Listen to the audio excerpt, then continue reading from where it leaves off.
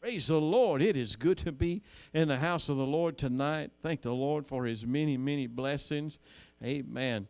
It rained on me just a little bit today.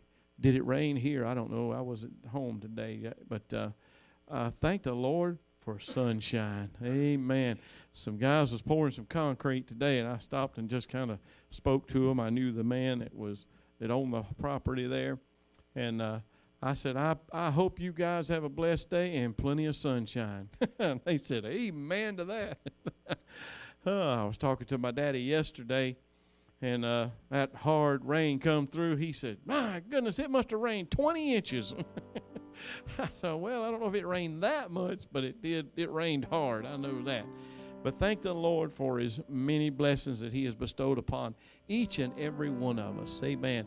You know, we can look around and see our world is in a lot of trouble. The world has just lost its mind, seemingly. There's a lot of things going on. When you think of what's happening in Cuba, the protest and the things that are happening there.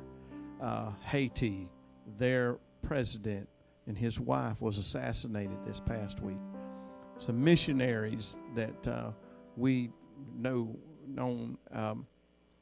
There was two missionaries, or one missionary and a pastor that had flown into Haiti.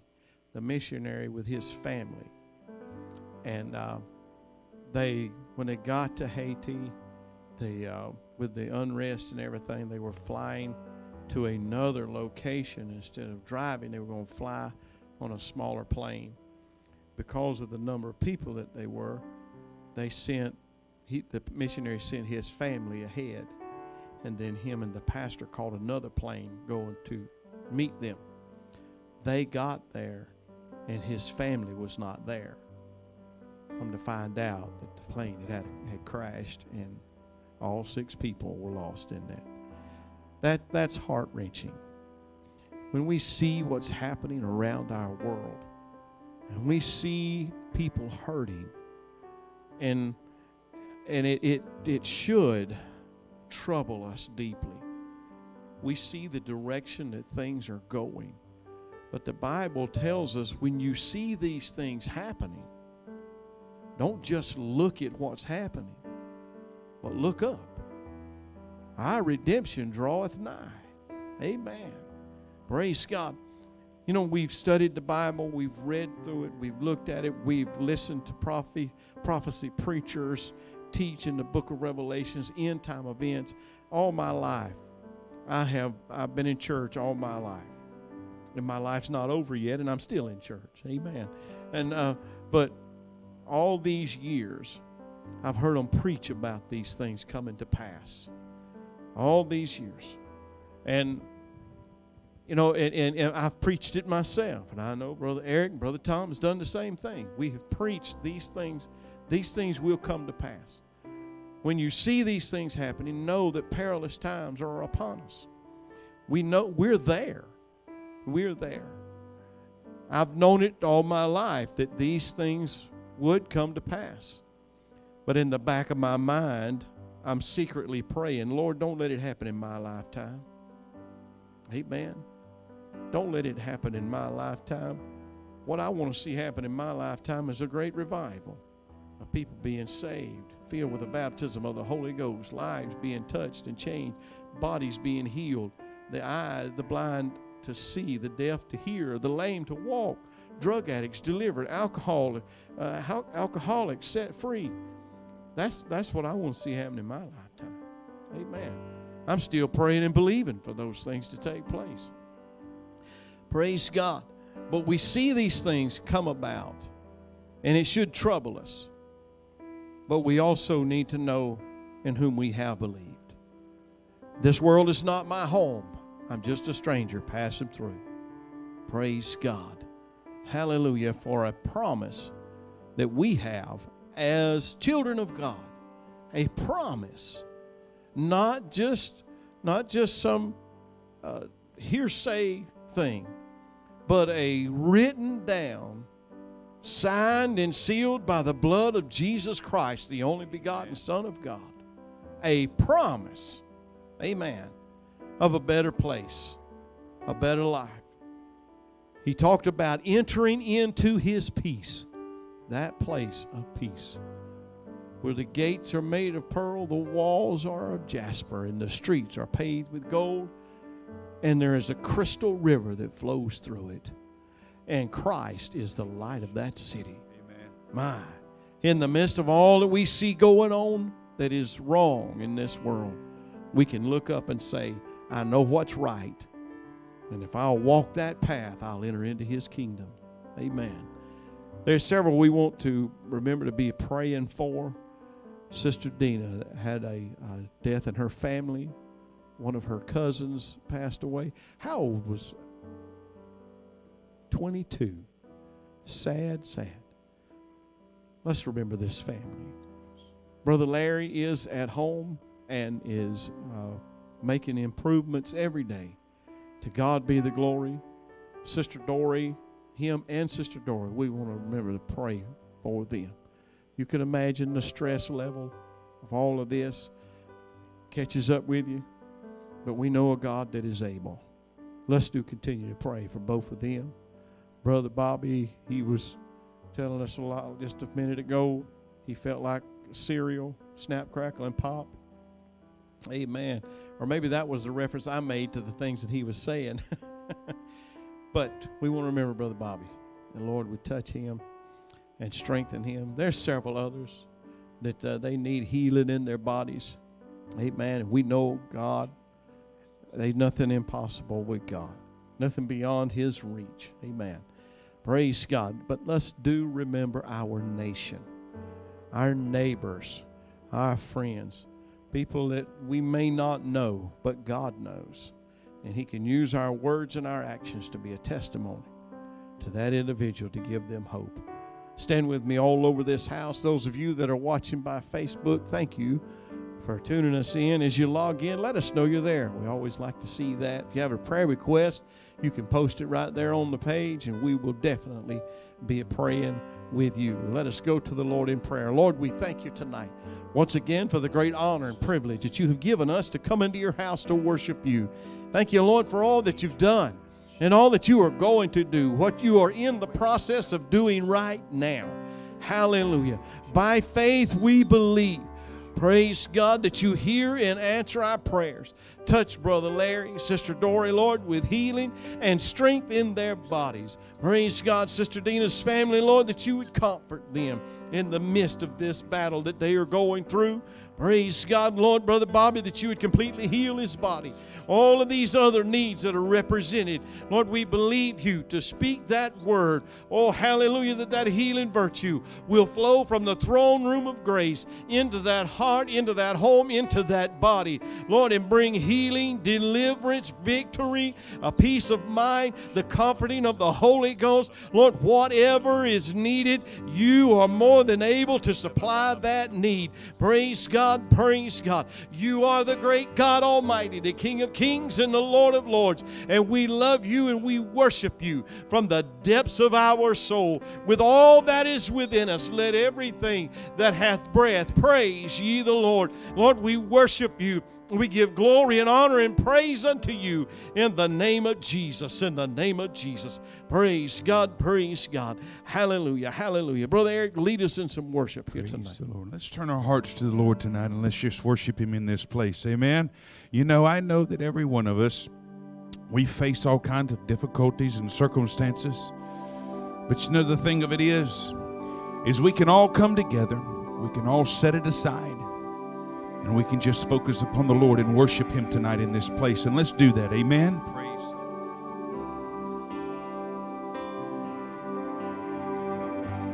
Blessed be your name in the land that is plentiful, where your streams of abundance flow. Blessed be your name.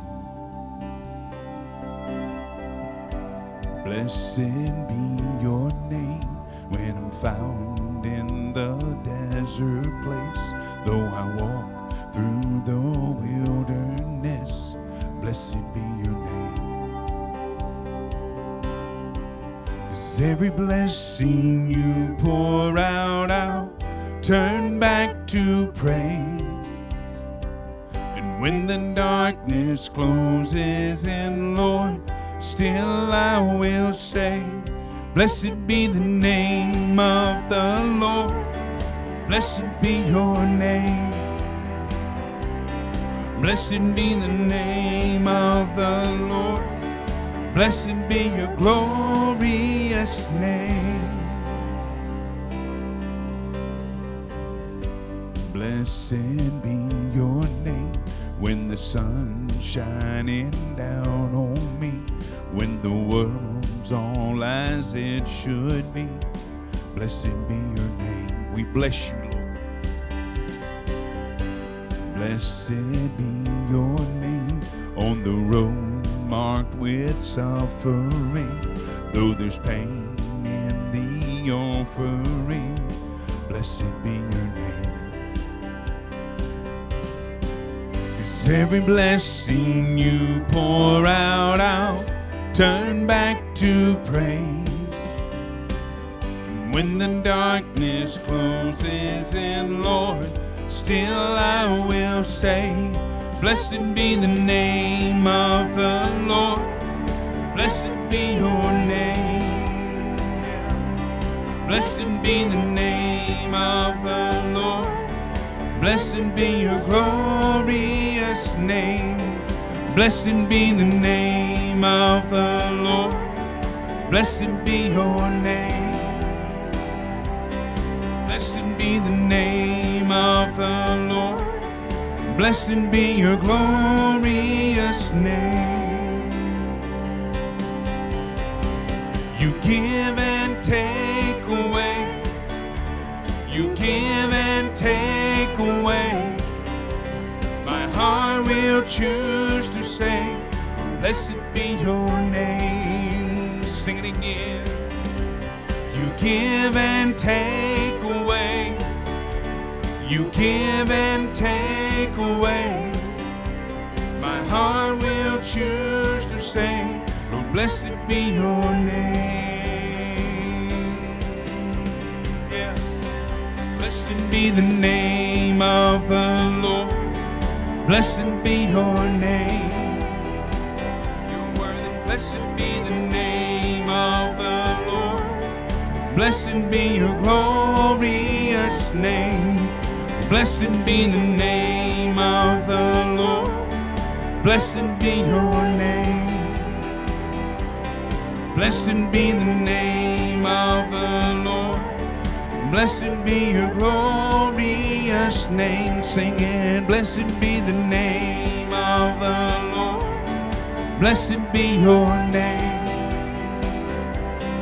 Blessed be the name of the Lord. Blessed be your glorious name. Yes, amen. Aren't you glad to know tonight that no matter what we face and go through, we can always praise the faithful God and worship Him, amen? And enjoy the fact that when we praise Him, He inhabits the praises, amen?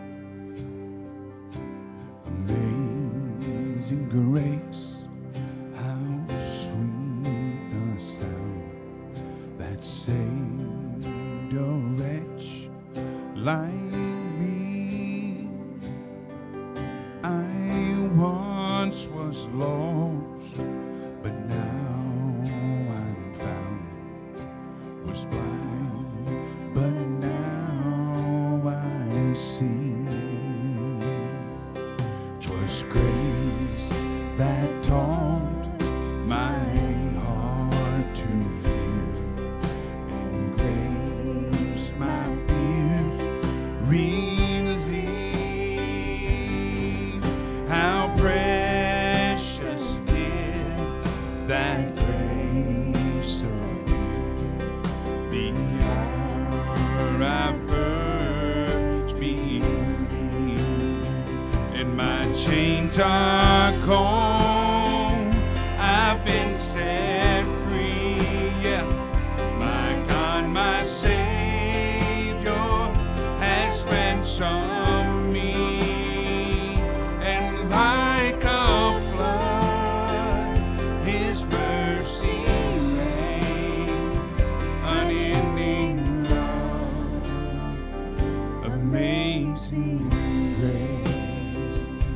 Aren't you glad for the grace of God tonight? Amen, church. Hallelujah. Thank you, Jesus.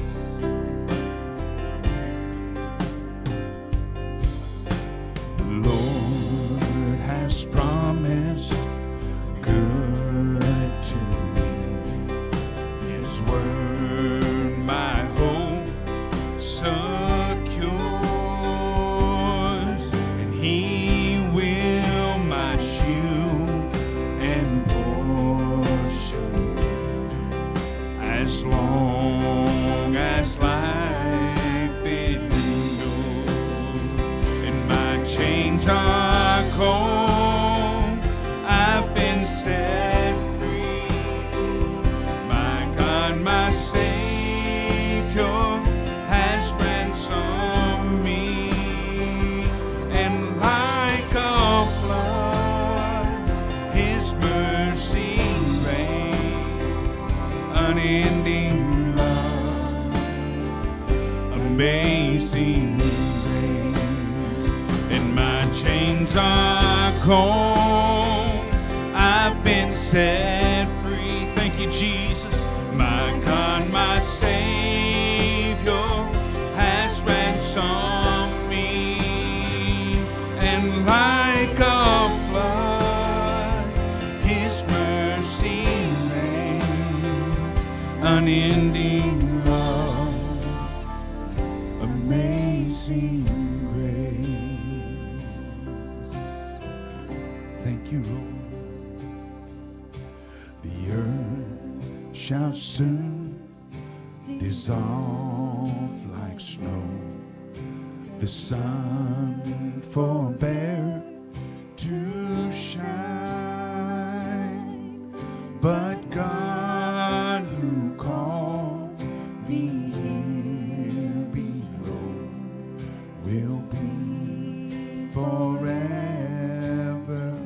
mine, will be forever mine. You are forever mine. Yes, give Him some praise tonight, church. Amen. Hallelujah. Praise God, praise God. Amen, amen. Truly, His grace is one of the most amazing things given to mankind. Hallelujah. Praise God, praise God. We're going to ask Brother Eric if he'll just come on tonight. Amen. Brother Eric has been our youth pastor, worship leader, bottle washer, maintenance guy, go-to guy, teacher. He's not wore many hats. It's been a multi-purpose hat. It just fit all occasions. Amen. For 4 years, he has served the church in that capacity. He has been a great friend to me and my family. Him and his wife and his kids, and we love them very much so. Amen. This coming Sunday night is a special called business meeting for First Assembly, for all the members of First Assembly. At 5 o'clock, it is important that you be here at that meeting. Amen. For the purpose of voting on Brother Eric and Sister Dina to be the next pastors of First Assembly. He'll be preaching tonight and Sunday morning as well. Amen. Praise God. I've been pastoring for many years, and I've come into churches that have been without pastors for some time. And when the sheep are without a shepherd, there's a lot of issues that comes up. And the church goes through a process that is really not necessary. It can be avoided if you have someone in-house that can just transition into that position. Now, Brother Eric and Sister Dina, they are not strangers to First Assembly. They both got saved right here. I believe Brother Eric could point to the spot where he prayed through, right there on the corner of that altar. Amen. Praise the Lord. And not only has he been faithful to the Lord, but received the call to ministry, to preach, and has pastored how many churches? 2 different churches, been a youth pastor as well, and children's pastor. Amen. Have you held the position of secretary or treasurer? Me neither. I've filled every other position, but not that. I've taught every Sunday school class. I've been the choir leader. You was your own secretary, but not the church. Well, no, that's a little different there. That's a little bit different. So he's come up through the ranks and is now an ordained minister with the Assemblies of God, holding credentials, and in very much good standing. We love them and we appreciate them. We're going to turn this pulpit back over to him tonight to preach. Amen. We love them. God bless you, brother. Thank you, Pastor. Appreciate you. Amen. Did not ask for that introduction, but I do thank you, Pastor, for that. You know, there seems to be maybe a slight awkwardness in the air because they say trying out. I hate that. I'm just here to preach. Amen. I'm here to preach, and I want you to hear what God has to say. Amen. And we want what God wants for His body. Amen. And so take your Bibles tonight. Turn with me to Numbers chapter number 13. Numbers chapter 13.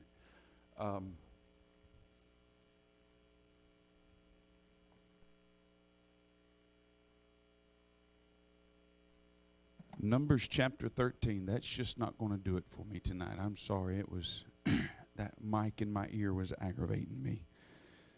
Amen. Numbers chapter 13. We're going to start at verse 26. Amen. I got a few scriptures here. I was meditating on something the other morning, and I was reading through some stuff and just in praying. And yesterday morning, and I wasn't even thinking about this, but yesterday morning, when a moment happens like it happened yesterday morning, I was at work, I was in my truck, and I had just got in, and I had the Christian radio going. K-Love was going there, and I caught just a small phrase of what, I don't even know who the person was. I don't even know the full context of it. But when they said a specific phrase, this passage of Scripture just leaped in my spirit, and God began to download some things in my heart. And I said, okay, Lord, so I'm here to give you the download tonight, amen, of what the Lord has given me. Numbers chapter number 13, starting there at verse number 26, amen. It says, now they departed, and they came back to Moses and Aaron. Let me just stop. Let me catch you up. The spies are returning from the land of Canaan. This is the first time.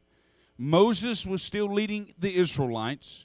He had sent the 14 spies in, or the 12 spies into the city, or into the land of Canaan.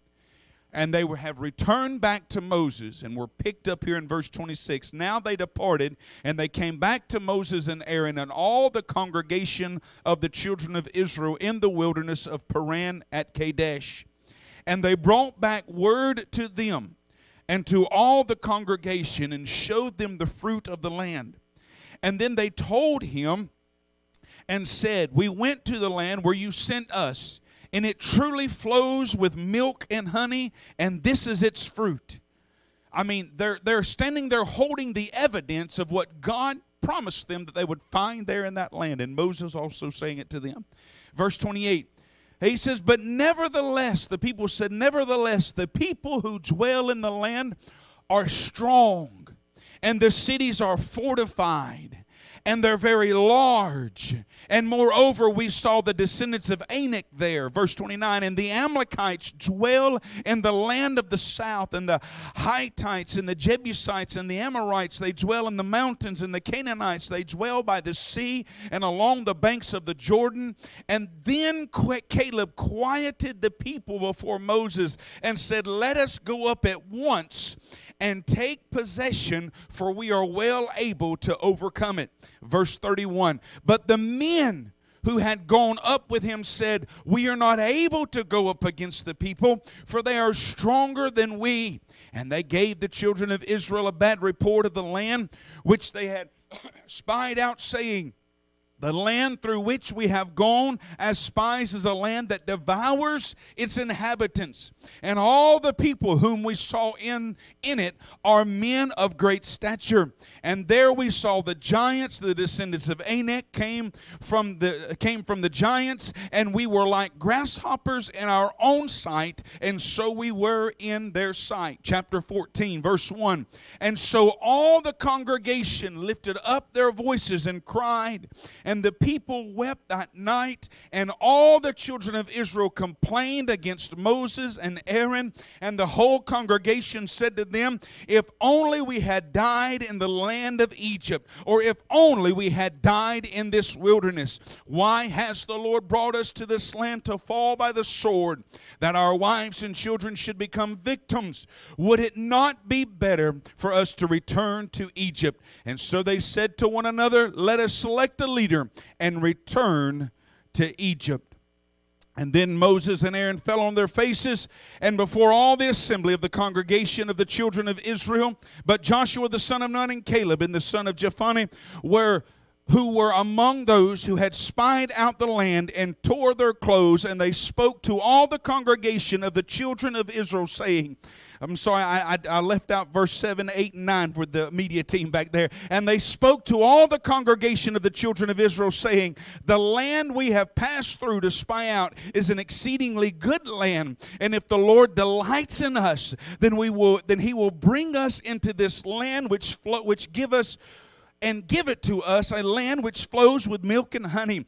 Only not rebel against the Lord, nor fear the people of the land. Catch that. Nor fear the people of the land, for they are our bread. Their protection has departed from them, and the Lord is with us. Do not fear them. Verse 10, and I'm going to stop here. And all the congregation said to stone them with stones. And now the glory of the Lord appeared in the tabernacle of the meeting before all the children of Israel. I want to preach to you tonight for a few moments upon this thought. When fear is in charge.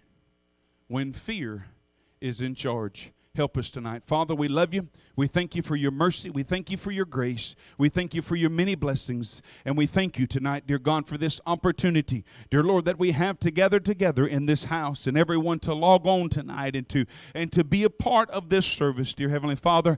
I am truly glad when they said, according to the scripture in Psalms 122, I'm glad when they said, let us go into the house of the Lord, because, Father, this is a great place to be. Dear God, that we could be in your presence, that we can worship you, that we can praise you, that we can strengthen one another, that we can encourage one another, that we can find your word and know that it is true, and that we can be fed at your table. And Father, I just thank you tonight. I pray for the anointing of your Spirit. Anoint me to convey unto your people that which you would have me to tell them tonight. And Father, I pray for your people to receive what your Spirit is saying to them. It is crucial in this hour, dear God, that he who hath an ear, let them hear what the Spirit of God is saying. And I ask it tonight, and I pray it in Jesus' name, and let the church say amen. You know, tonight as we go into this passage of Scripture, I'm going to be dealing with the subject of fear. That's pretty obvious when fear is in charge.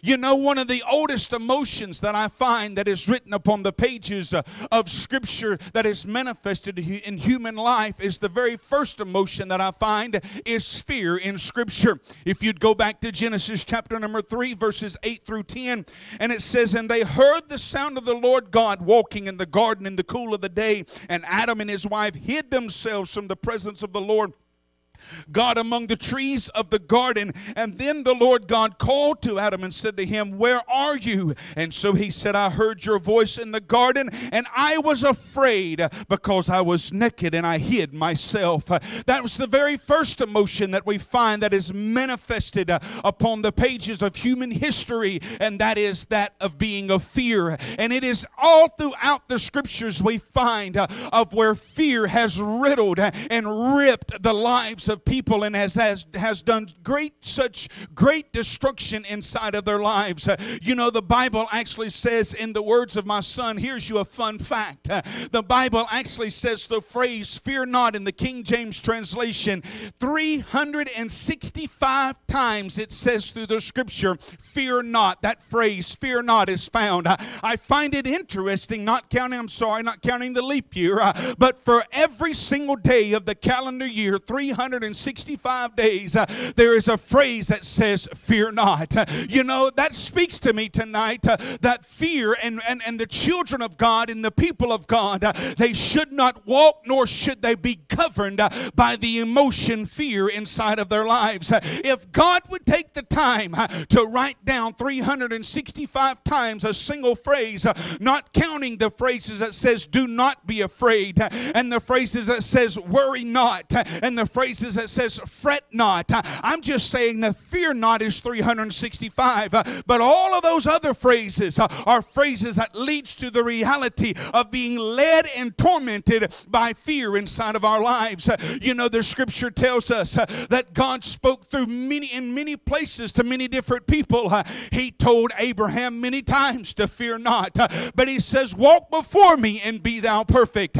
He called on the patriarchs of old. He told them it multiple times to fear not and to fret not and to worry not. He called on them to trust him and not to worry. He told Joshua, he said, to be of good courage and to be strong. And he says, and do not fear, for you shall lead this people into the land of Canaan, and you shall divide unto them an inheritance. He told Mary that wonderful day when Gabriel came and he declared unto her that in her womb should be that of a Savior that should be born and bless men and to bless humanity. The phrase that come out of the angel's mouth was, Mary, fear not. Hello, somebody. To have an encounter like that and to be at that age and to understand what was taking place, I'm sure she would be afraid. But the very first thing the angel of God said to Mary was to fear not. There's something about that old monster fear tonight that if we allow fear to dictate and govern our lives, it'll wreak havoc, it'll wreck our lives. It'll not only wreck the physical life, but it'll wreck your spiritual life. You'll draw up like a prune, you'll become cold and indifferent, and you'll walk away from God if you ain't careful.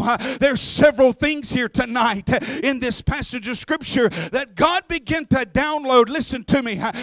Very seldom, he normally does a little bit by a little bit of when I am preparing and seeking God for a message. I can count on probably about two hands of the times of over the years since I've started preaching that God, he downloaded these things in.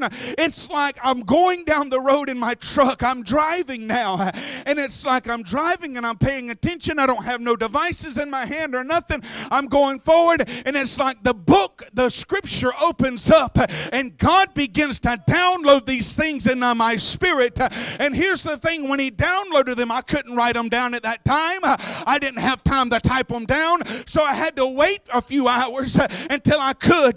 But they was just as fresh then as they was when he downloaded them in my spirit. I want to tell you tonight, church, and I want you to understand that the first thing that I find in this passage of scripture is this, that God through the children, through the man Caleb and through the man Joshua, he tells them here in chapter number 14 and in verse number 9, he tells them very specifically, he says, only do not rebel against the Lord. He says, nor fear the people of the land. He says, for they are our bread, and the protection has departed from them, and the Lord is with us. And listen, he says, do not fear. See, what you've got here in this passage passage of Scripture is you've got several hundreds of thousands, if not in the early numbers of millions of people who had went in. A few of 12 of them had went in. 10 people come out with a bad report, and it sat there and turned hundreds of thousands of people against the will and the direction of God. And now they're standing there trembling, afraid. And so therefore they have been gripped by this monster fear, and now fear is beginning to drive the boat of this nation. And I want you to see what fear will do inside of your life if you don't get it under control and grab hold of the Lord God Almighty and let faith direct your life and let the promises of God direct your life and the faithfulness and goodness of God inside of your life. The first thing I see here tonight is that fear will stop you from progressing forward. You've heard me say it before several times from behind this pulpit. I've learned this in my life, that if the enemy can ever get you bound by fear, he has pushed pause on your life. Hello, God can't push you forward. You won't go forward. In fact, we'll get to it in a minute. You'll start stepping back. When fear grabs hold, you won't progress forward. You'll say, well, no, there ain't no well to it, honey. You will stop in your tracks. When you become afraid, listen to me, when a rattlesnake falls in front of you, what do? You stop and you jump back. You don't step over him, do you? Why? Because you're probably going to get bit if you get too close.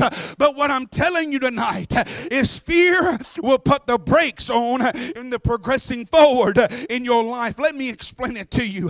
Understand that God was moving the children of Israel from Egypt to Canaan.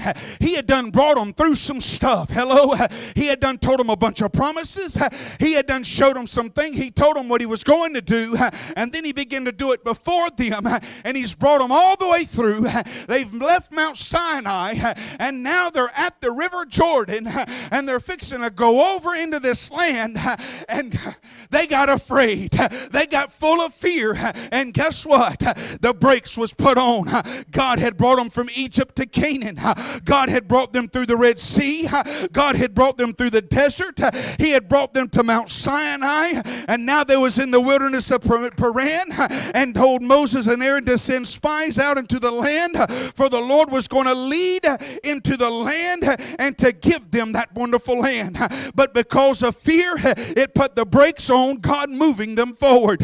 Listen to this, because I'm going to jump way down into the other end of the story here in Numbers 14 verses 26 and 29. Listen to what has taken place here. And the Lord spoke to Moses and saying, how long will I bear with this evil congregation who complain against me? I have heard the complaints which the children of Israel make against me, and say to them, as I live, says the Lord, just as you have spoken in my hearing, so will I do to you. The carcasses of you who have complained against me shall fall in this wilderness, and all of you who were numbered according to your entire family from 20 years old and above. Did you catch that? So of the 10 people who went in, who brought back a poor report, of each one of those 10 tribes from the age of 20 up to those who let them in, guess what? They didn't get to go in. In so much, the Bible said that their decision to be ran by fear and to give a poor report was this. Guess what?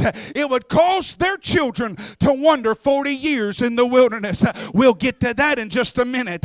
So God was ready to take them in then, but fear got into the camp, and guess what? The brakes was put on, and then guess what? They had to backpedal and wonder for a while. Listen to me, you ever wonder why? Just maybe why God ain't doing what you might be needing God to do inside of your life? It might be because you're letting fear drive the boat, and therefore brakes has been put on inside of your life, and you can't move. You've been stuck in the rut for so long and too afraid to step outside of what, my God Almighty, when you let fear drive the boat, you'll stop. You'll stop, and God won't move you. You'll fall dead right there. Hello? Second thing. I got several of them, so I'm going to move. I'm going to give you the cliff notes of them because it's just how he downloaded them to me. Number 2, fear will cause you to digress. I touched on it a little bit. But every one of these, I'm going to give you proof. It's right there in the story. Right there in the black and white. This is not a make-believe story. When you're afraid and fear is in charge, you'll digress. Numbers 14, verses 1 through 4. Listen to this. Listen to the children of listen to their mentality. So all the congregation lifted up their voices and cried, and the people wept that night. And all the children of Israel complained against Moses and Aaron. And the whole congregation said to them, here it is, if only we had died in the land of Egypt.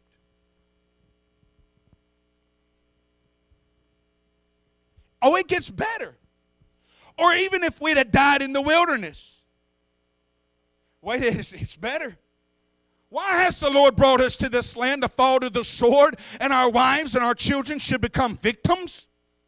Would it not be better for us to return to Egypt? When fear's driving the boat, you will bail on where God's taking you just to go back to where it's familiar. And you'll be okay with your bondage familiar instead of living in the promise and the freedom of God Almighty. That's what the Scripture says. When fear drives the boat, you'll digress. You know why? Fear will hold you in what you know. Because nothing can take you by surprise in what you already know. But when you step out in faith in what God is calling you to do, and be who God is calling you to be, and to trust Him through whatever you need to trust Him through, the enemy will poke you and say, you don't know what's going to happen. You don't understand. You don't know the fallout. You don't know the dynamics. It's a new place. And so you know what fear does? Fear baits it and says, but you know this. Let's just stay here. But God don't want you to stay there. He's tired of you being there. That's why He came to your Egypt. And that's why He led you out with a strong hand. And that's why He's bringing you to the land of Canaan. Because He don't want you to stay there. He wants you to be where He's got you to be. Hello?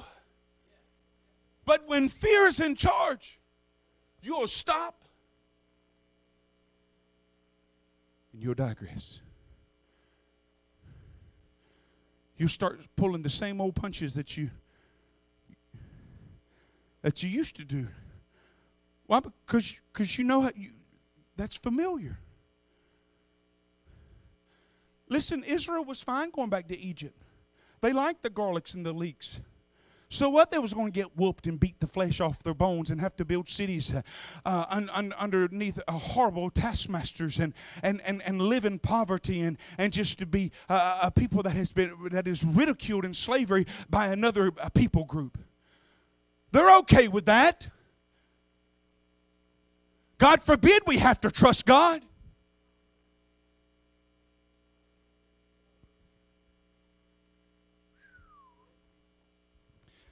When fear is in charge, it causes us to not only put the brakes on, not only to digress. Here's another one. Fear will cause you to harm yourself.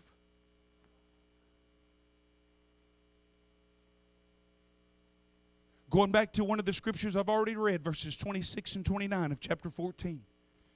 I won't read it to you again, but all of those, he said, listen to the decree in verse 29. The carcasses of you who have complained against me will fall in this wilderness. Every one of them that was driven by fear and complained against God died in that wilderness. By giving in to fear, they harmed them own selves thinking that they was doing what needed to be done, that would be okay. No. When we walk in fear, we'll destroy ourselves. We'll bring harm to ourselves. But not only that, here's your knowing. When fear is in charge, fear will cause you to bring harm to others. In this case, it was mamas and daddies who brought harm to sons and daughters. They were all riddled with fear. Listen, I'll read the scripture to you, verses 31 through 35. But your little ones, whom you said would be victims, God says, I will bring in, and they shall know the land which you have despised. And he said in verse 32, but as for you, your carcasses will fall in the wilderness. Verse 33, and your sons shall be shepherds in the wilderness. God said, I'm going to bring them in, but not before, because of your fear, they'll wander and become shepherds in the wilderness for 40 years. Now, let me just pause right here and say this. And let me just ask this question. I've asked myself this question many times since yesterday morning. Who am I causing to wander in a wilderness because I'm afraid to not trust God? If these children of Israel would have taken on the attitude of Caleb and Joshua and said, look, hey, I see the enemy, but boy, I know God is with us. And he said we could have it. Let's go now. There ain't no need to wait. There ain't no need to stop. We can possess it now. Why? Because God is with us and he's against them and he is for us. Let me tell you something, child of God. If you're a child of God, God is with you. It don't matter the circumstance, nor the situation, nor the dynamics, or the unfamiliar. Listen, all we're called to do is trust God. And that means we might have to trust the people of God, because that's how God shows himself faithful, is through the people of God. And if we can't trust the people of God, then we question the faithfulness of God, and therefore we aren't trusting the faithfulness of God, and we're standing in our fear. That's what these people of Israel did. They didn't trust Moses. They didn't trust Aaron. They didn't trust Caleb. They didn't trust Joshua. They believed their fear. And they complained against the faithfulness of God. And for that, it brought 40 years of misery for a generation that didn't deserve it. God forgive me and God help me that if my fear has crept in and I have caused such damage for my son and my daughter and for my wife. God forbid. God forbid. If I stand in fear for a season, I will block the blessings of God and the anointing of God upon my wife and upon my children, because I stand in fear.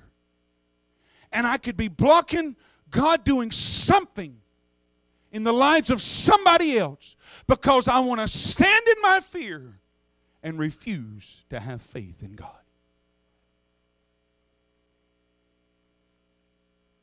Help us, Lord. Fear will cause you to bring harm to others. Here's the last one. Fear will cause you to turn on your spiritual leaders. Fear will cause you to turn on your spiritual leaders. Look with me in the passage. chapter 14, verses 1 and 2. And so the congregation lifted up their voices and cried, and the people wept that night. And all the children of Israel complained against Moses and Aaron. They complained against Moses and Aaron. Verse 10 of chapter 14. And all the congregation said to stone them with stones.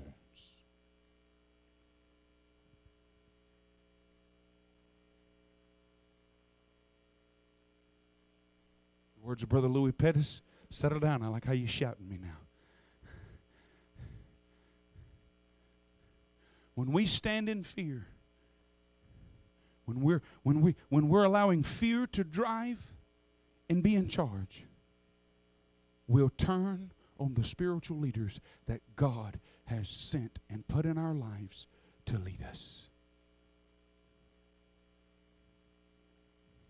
And that's what these children of Israel did. They turned on Moses. They turned on Aaron. They turned on Caleb. They turned on Joshua. And they picked up the stones and said, let's kill them. Let's kill them. But let me tell you something. In all of this resisting and all of this rebellion that fear brings, it's not that when we allow fear to be in charge, it's not that we're rebelling against a people. No, you're rebelling against God. When fear is in charge, that is a rebellion against God. That's what the scripture says right there. Joshua said it out of his own mouth. God said it. He says, they've complained against me. He took it away from Moses and Aaron, said, it weren't you they complained against, it was me. Now, these principles can apply to any situation. Any situation that you'll ever face that would cause you to trust a promise of God. If you go with fear over faith in His promises, you rebel against God. That's what Joshua said. That's what the children, that's what happened here. But I want to end on this note. Those are some sobering thoughts. Boy, sobering. I have rehearsed them and prayed over them, but I want to end on this thought. As children of God, and I know every one of you in this room, I know you, why? Because we worship together every week. I know most of you on Facebook Live. There's a lot of you out there I don't know because, well, I've never met you. Because you don't live here, or whatever the case may be. But I know you. And I know you love God. I've seen you pouring out your life and your heart to God.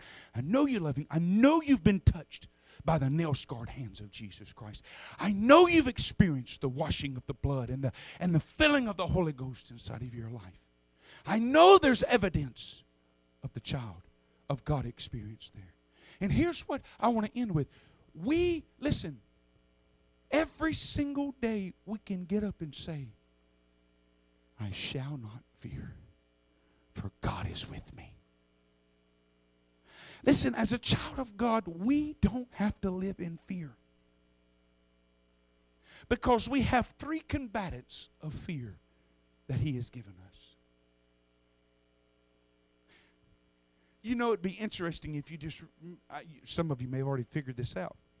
Go read the opening of a lot of the Apostle Paul's writings. You'll see three words that he uses in almost every single opening.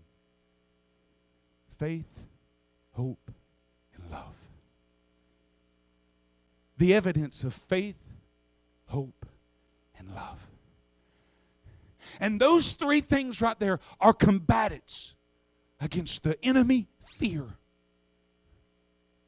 Because, see, the thing of it is faith in God and His promises will dispel fear. You know why? I forgot to read you this definition of fear Fear, well, the definition got erased. It is called being, my iPad went on the fritz right before church, so I had to add some things back in there. I don't know what happened to it. It just got something in it. But anyways, fear is to be afraid based on the unknown that is birthed out of anxieties, uncertainties, worries, not knowing. People are worried sick about tomorrow because they don't know what's going to happen tomorrow. Well, I know what's going to happen tomorrow. One of two things. I'll either go home to be with the Lord, or He'll wake me up in the morning and He'll be there with me. That's all I need to know. I wake up, He's going to be there with me. Every step I take, He's going to be there with me. Every situation that I face, He's going to be there with me. That's all I need to know. If God's going to be there with me, He's greater than anything that I'm going to look at or face tomorrow. I'm going to be okay. Why? Because God promised that He's going to take care of me, and I'm going to be okay. The Scripture tells me this, that He has given me great and exceedingly wonderful, great and precious promises that pertains to all of life and to all of godliness in His Word. And the Bible says that faith cometh by hearing, and hearing by the Word of God, so that when I get in His Word and I take on His promises, and He says that I will supply your need according to my riches and glory, you are to hang it up, shut it down, and say, you know what? God's got it.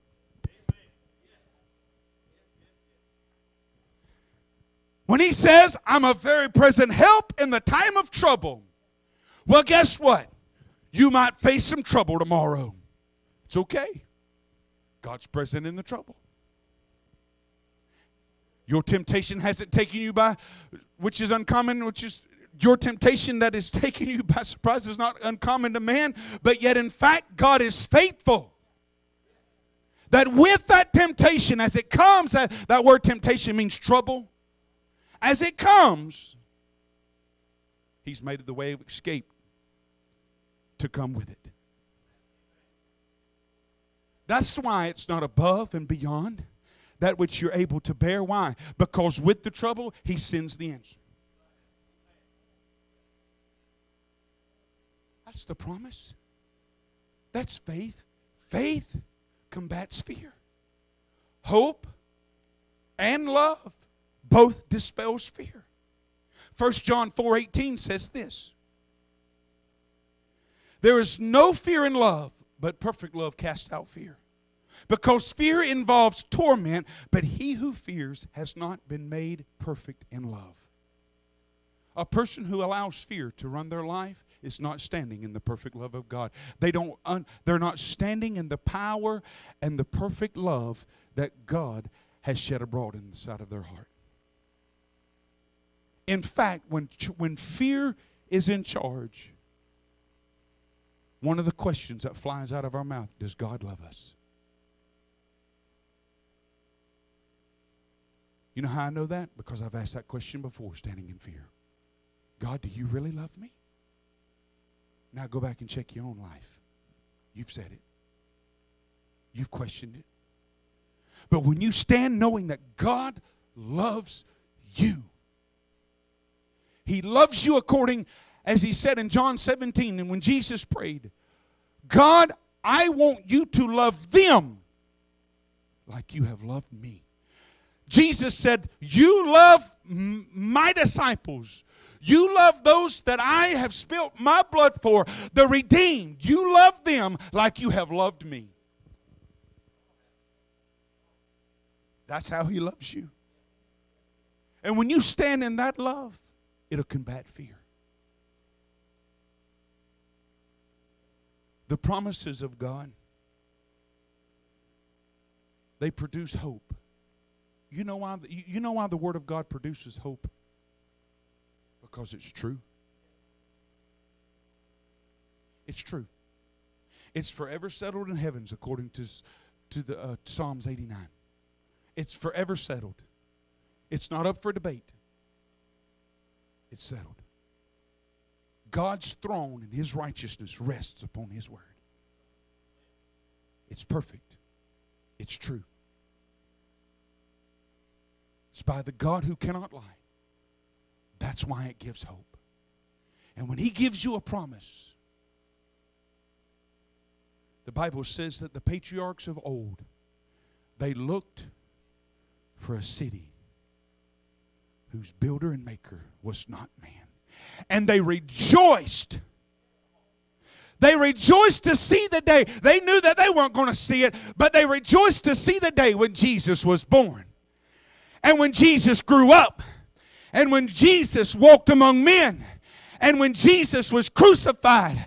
They rejoiced to see all of that, knowing that God was true. And they had hope. They had hope.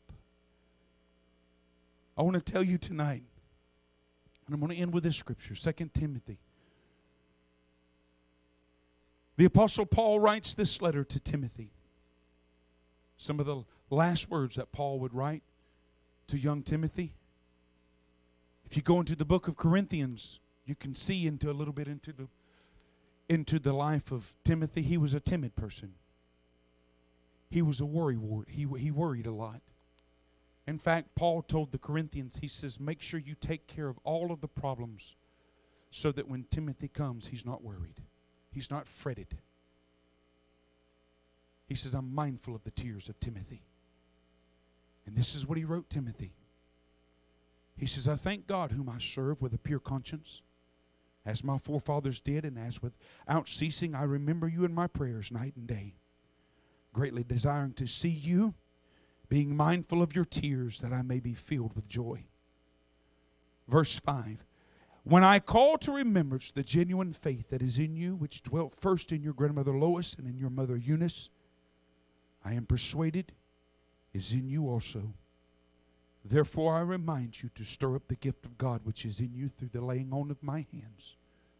For God has not given you or given us a spirit of fear, but of power, of love, and a sound mind. Child of God, we're that us.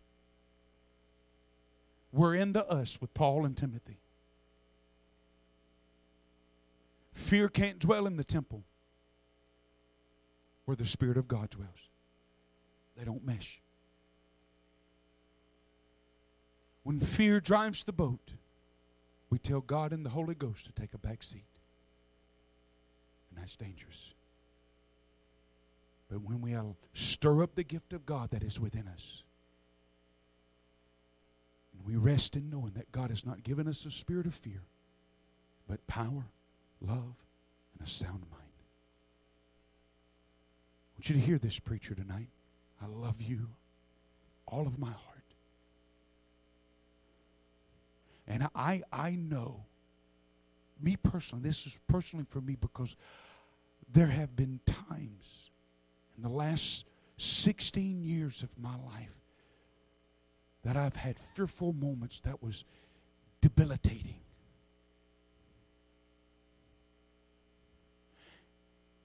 And I've looked back over my life and I've seen where I've lashed out at my wife and my kids because I was battling with fear about something. I was so overrun with worry and anxiety that I was just spewing out.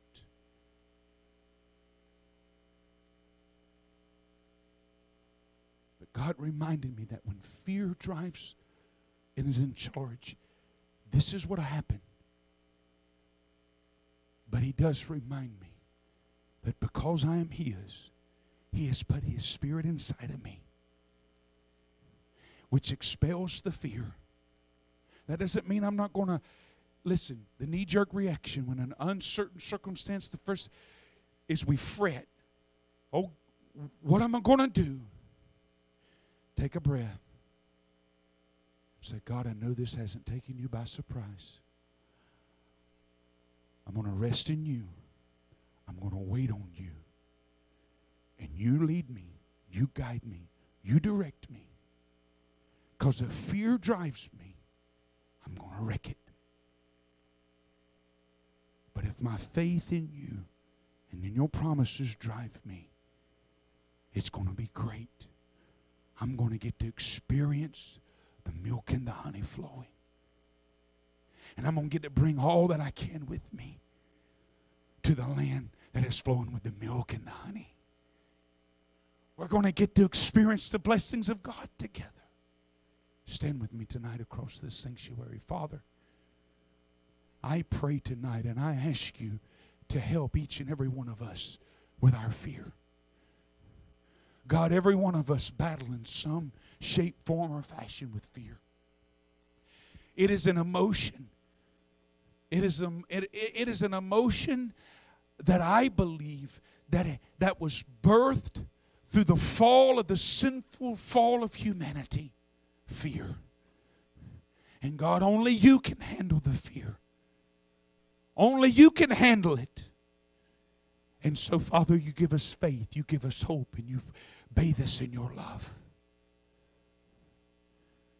God, I pray that if there be any in this house or those listening tonight or those who will be listening, Father, I pray, dear God, that they would see and be able to identify where fear is in charge and that they would call upon you.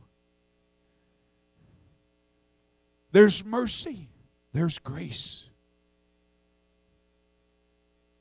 There's your faith that you'll give them to believe and to trust. Help us tonight, Father, to trust you,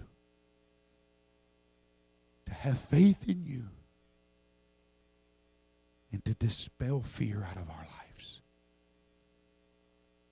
And I pray it in Jesus' name.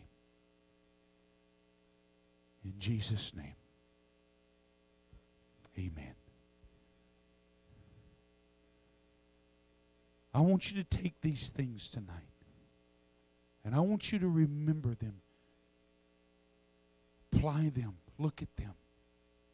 And remember when fear goes to rise up in you. You remember the effects of that fear.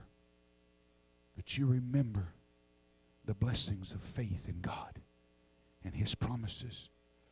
Listen, I stand here tonight upon God's word 100% certain that He'll never leave you. He'll never forsake you. He's got you. He's going to care for you and take care of you just like He wants to. Just how He wants to do it. That's all God wanted to do. He wanted to bring the children of Israel into Canaan. And they live under His almighty hand. That's not a bad deal, is it? God bless you is my prayer tonight. Amen. Don't forget our services this coming Sunday morning. You come to worship. Bible study Thursday. Yes, remember Bible study Thursday. Don't forget that. You come out, you be a part. Remember all of these that are in need of prayer. Be praying for them. Be praying for our nation. Be praying for the church. Amen. We want God's direction, right? Amen. We want God's direction.